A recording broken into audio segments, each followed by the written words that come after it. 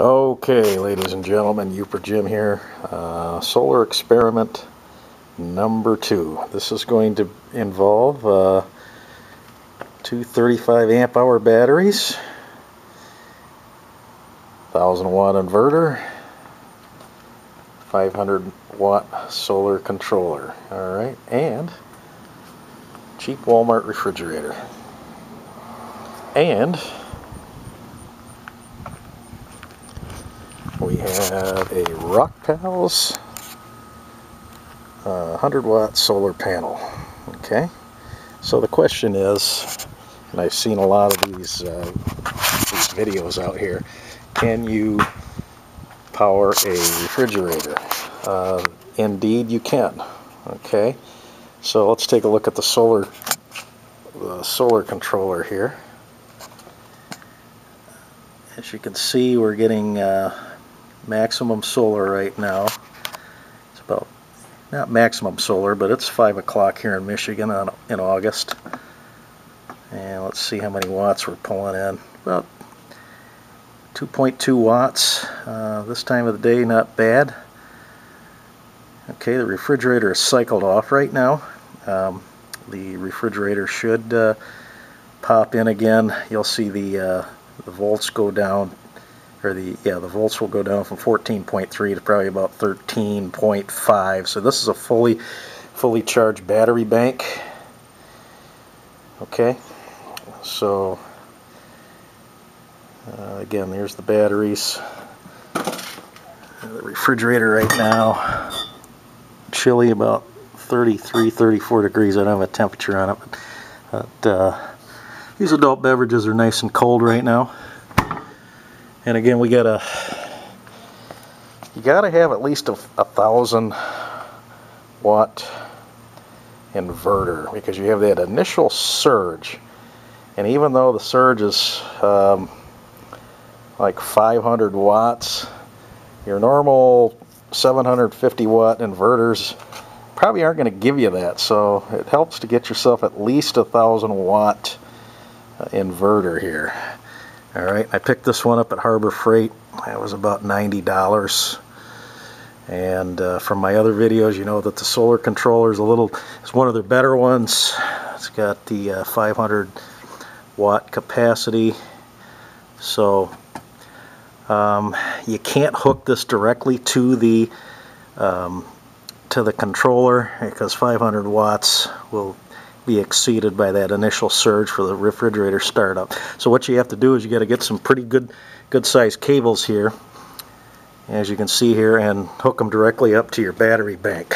So this particular inverter, here's the negative hooked up to this negative, and the positive's over here.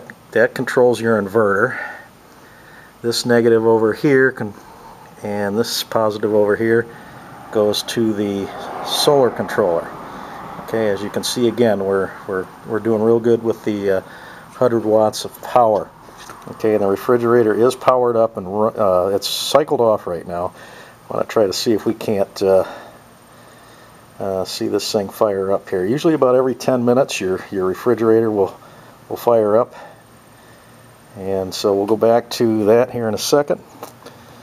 And again, sunshine here, late afternoon in August. We're getting pretty decent sun. You do this during the peak of the day, you're probably going to be pulling in close to 4 watts of power off of this solar panel. That's about the best I've ever done.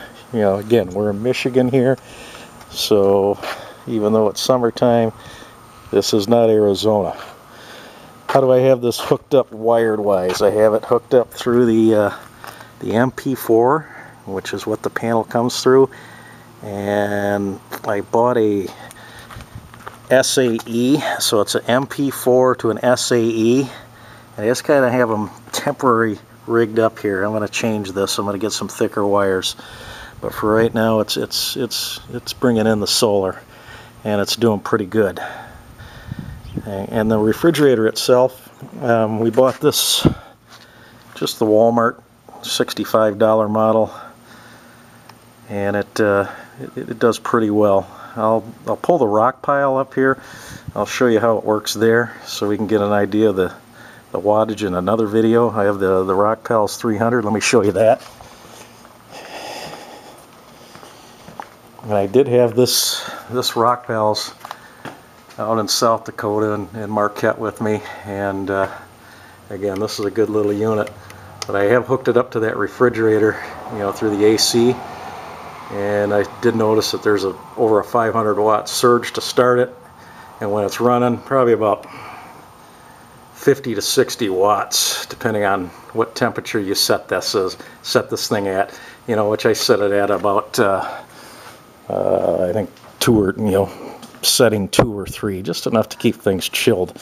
That's about all you really need. It just depends on, you know, if you're out in the Arizona desert, it's gonna definitely, you know, play into the factor of how much energy you use.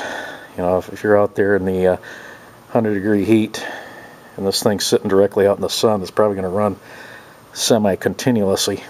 I have it in the garage right now, just in the shade, and I have just enough cord here to get to the solar panel. Again, this is late afternoon, so I'm just kind of waiting for this thing to cycle. And now let's cheat a little bit here. Turn the setting up. Okay, setting went down here.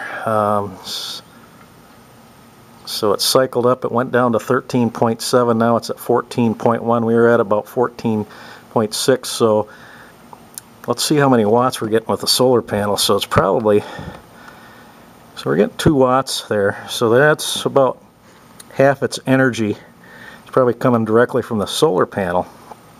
So it's going pretty good. Now, if we were to disconnect the solar, I'll just disconnect the solar here real quick and show you what the operating voltage would be on the battery. So now we're at 12.9 while it's running. You know, this is a fully charged battery, about 13.5 after the solar panels charged it.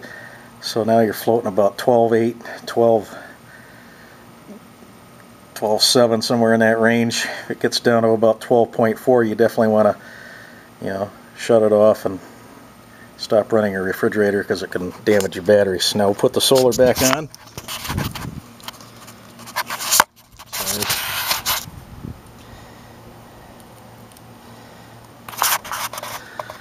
Solar back on, and now you can see our wattage is up, or our voltage is up. Went from 12.8 to 13.9, almost 14. So the solar panel's definitely assisting this refrigerator from running, or helping this refrigerator run. So that's good. So again, another trick when you go camping, if you don't want to use a cooler, there are other options out there. This is what I would recommend. Now, I combine this system with that 300 watt Rockpal. I didn't have the batteries out in the Dakotas with me. I just played around with this here in the last month. So I'm looking forward to seeing how much energy I will have. I'm assuming this is enough for about 24 hours, enough to get me through to where I can, you know, recharge my batteries in my Rockpal to keep me going for a weekend. So hopefully this helps you guys. We will look forward to doing another video here with the 300 watt Rockpal solar generator or storage station. We'll try that, and we'll use these panels too. I did do some makeshift little legs here for this Rockpal's panel. That's one of the only drawbacks. It doesn't have the fold-out legs like some of the other portable solar panels. So I just used some scrap wood I had, and I keep those with me, and that gives me a pretty good angle at the sun. Alright, so this is Yooper Jim signing off. Be sure to like this video and subscribe to the channel. Look forward to another video. Have a good day.